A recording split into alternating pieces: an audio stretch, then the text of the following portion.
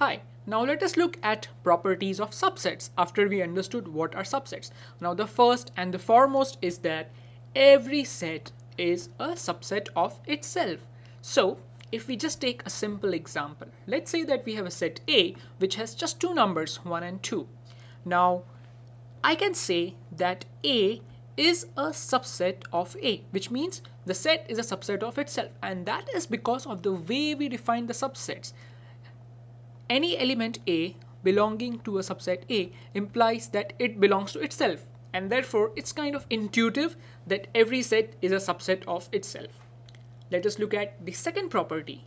Empty set or a null set is a subset of every set. That is the second property. So whenever you are looking at a set, there are two default subsets that will always be there. The first one is the set itself, the whole set itself, and the second one is the null set.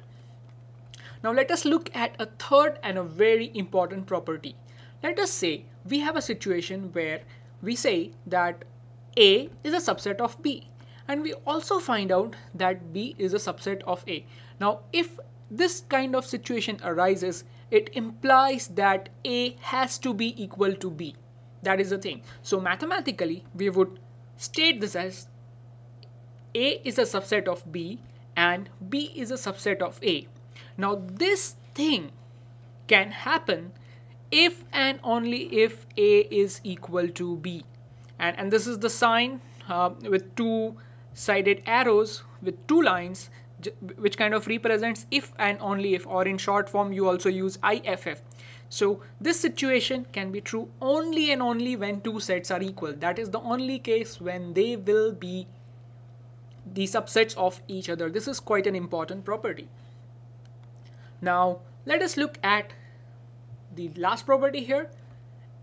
A is not a subset of B, and this kind of just gives you an idea of the criteria to try and say in which case a particular set is not a subset of another set. And this is what it is. All you have to find is one element in A which is not present in B. That is the whole thing. So if it doesn't meet the definition, so if we were to put it mathematically, so we said that an element A, if it belongs to A, but that particular element does not belong to B. This is how we will put it mathematically. So for the if for any element this holds true, then it means that A is not a subset of B. So these were the properties of subsets, and we'll continue our discussion on sets in the next video.